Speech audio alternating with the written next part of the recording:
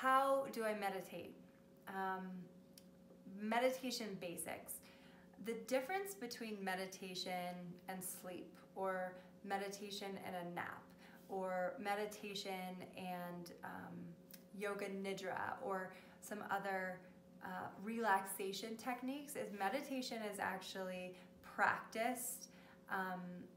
It's an active practice. That means that we sit with an upright spine during meditation because we want our minds to be highly aware while at the same time holding a body that is relaxed and comfortable. So an upright spine helps us stay highly aware, and the idea is that our body around the spine can soften, can relax, and can be comfortable. So being comfortable during meditation is so important. If you think that you can't sit cross-legged with an upright spine during the entire length of your meditation, I would suggest either sitting like I am now, sitting on a couch with a supportive back, or sitting in a chair with your legs at 90 degrees. So you might need to prop your feet up on a pillow. It's really important to be comfortable. So set yourself up for success in advance and sit during meditation in a way that you can be comfortable the whole time. Like I have said, meditation is actually, it's a process, it's a practice. So we also want to develop over time the strength to eventually sit in an upright position without the support of a back or a chair, so that we can have access to this tool no matter where we are. So it's a process of strengthening this posture, which means practicing sitting in the posture. So you might even want to start in cross-legged with an upright spine, and then you might want to move to the couch or move to a chair. That's totally fine. So know that during meditation, it's so important to be comfortable in your body. If you have a scratch, scratch it. If you need to adjust your position during meditation, please do that. A relaxed and comfortable body means that it is more likely to have a relaxed and comfortable mind that is able to quiet down and be still.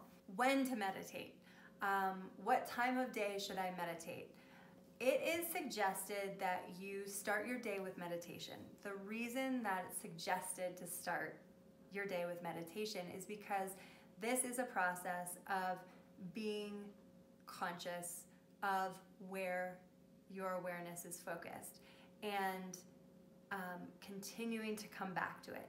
So the reason it would be beneficial to start with a meditation during the beginning of the day is because you're going to be able to go out for the rest of your day, and no matter what happens, you can decide where your attention is being focused.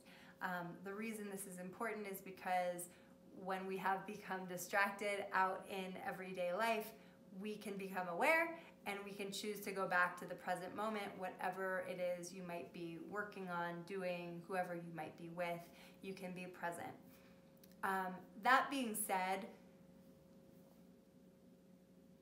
being able to consistently meditate every single day is one of the most important things. So if you don't get to meditate during the day, that shouldn't stop you from, oh, I forgot to meditate this morning, so at lunch I'm gonna take a 5-minute meditation, or right before I go to bed I'm going to meditate. So really the point is not necessarily when you meditate, but that you meditate and you commit to doing it every single day, because that is when you're going to start to see the benefits of meditation out in your everyday life.